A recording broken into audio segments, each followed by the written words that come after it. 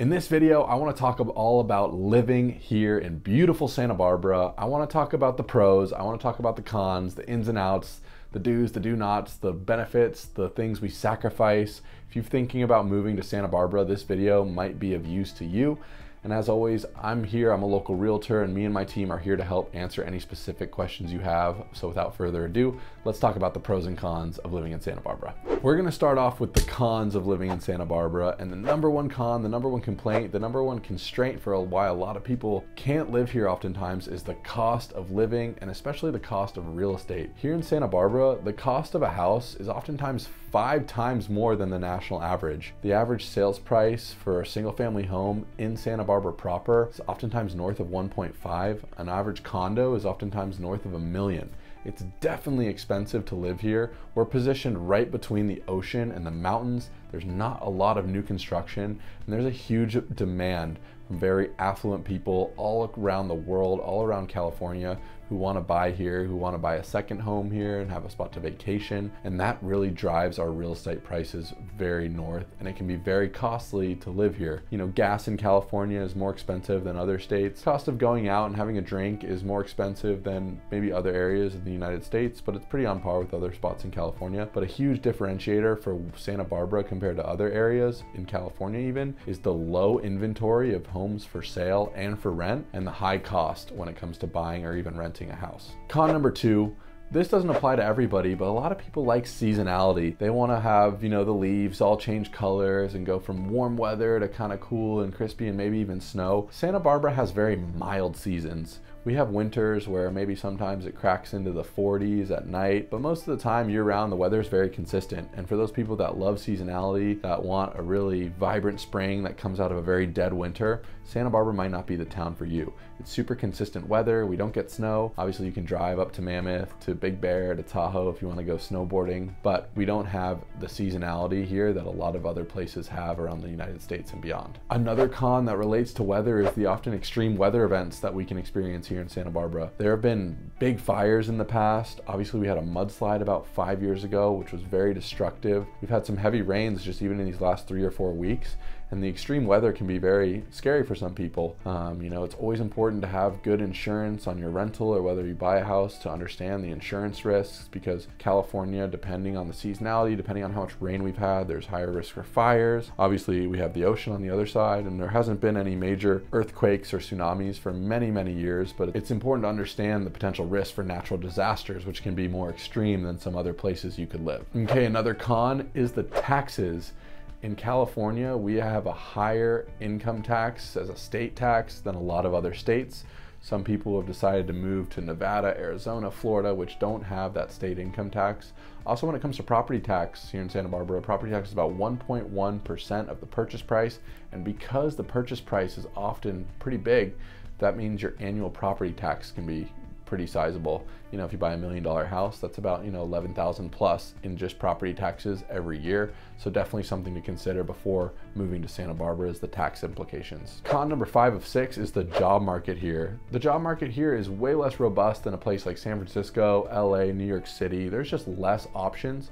Even though we do have a handful of major companies and even tech companies that have created a hub here, there's a lot of demand. You know, UCSB is right here and they're graduating a lot of great students every year. There's a lot of demand and not quite enough supply to go around. A lot of people really want to stay here in Santa Barbara, and working remote has helped a lot of people been able to move here. But the job market isn't quite the same as those major city areas that have a lot more big companies to offer more employment compared to Santa Barbara, which is a town of about 90,000 people. Just less opportunity compared to the cities when it comes to jobs. Okay, the final con, wrapping up the con list, is we have less entertainment options than the cities as well. We have some really cool venues, and sometimes we have great big artists that come to the Santa Barbara Bowl, but compared to like LA or compared to area that has professional sports teams, we don't have quite the same options. We don't have any major sports teams in Santa Barbara. UCSB has basketball and soccer, which is really fun to watch, lacrosse even, of course. But we don't have any pro teams. We get less major A-list concert options than LA for sure. And that's always the option, is if you live here, a lot of people will decide to drive an hour and a half, 2 hours down to LA when they want to see a sports game or see a concert that they're really looking forward to. But we don't have that here in Santa Barbara quite as much. Okay, so that's wrapping up the con side. I want to shift over to all the pros that Santa Barbara has to offer, all the reasons I love living here. And I want to give you 6 of my top pros. Let's start off with number 1. The weather here is incredible.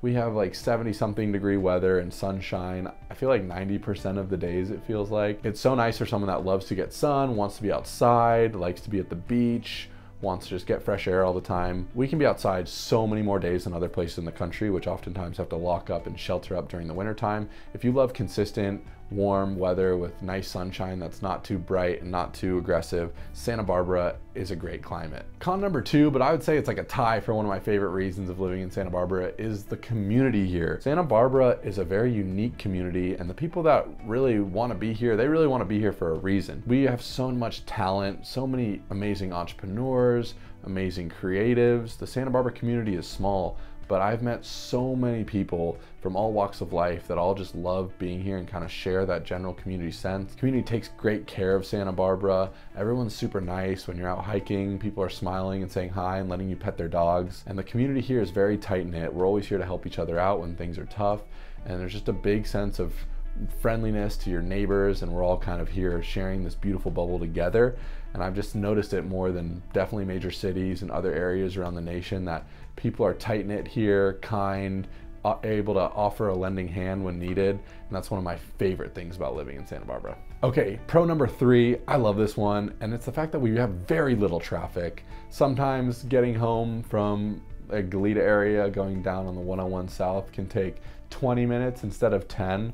But when you look at other areas of California, especially LA, especially San Francisco, New York or something else like that, we don't have traffic and congestion, and it's so nice to be able to zip around town. Oftentimes you can walk and bike even, and just know that you're not going to be stuck up in crazy traffic. You're not going to be delayed an hour because the freeways are so jam-packed. It's so nice to have a little bit less people here because we're able to just zip around and get wherever we need to be in a timely manner. That's a huge pro for me, for sure. Pro number 4 of 6 is the amazing natural beauty we have here in Santa Barbara. Like I said, we're right tucked in between the mountain range and fantastic beaches. You can go for a hike and then go for a surf right after. We have so much cool nature to explore. We have beautiful parks all throughout Goleta, scattered into downtown. We have fantastic nature preserves. There's beautiful gardens with very unique types of trees and flowers, both in Santa Barbara and in Montecito. People here really respect and enjoy the nature. For those of you who are nature lovers who love to camp, surf, hike, backpack,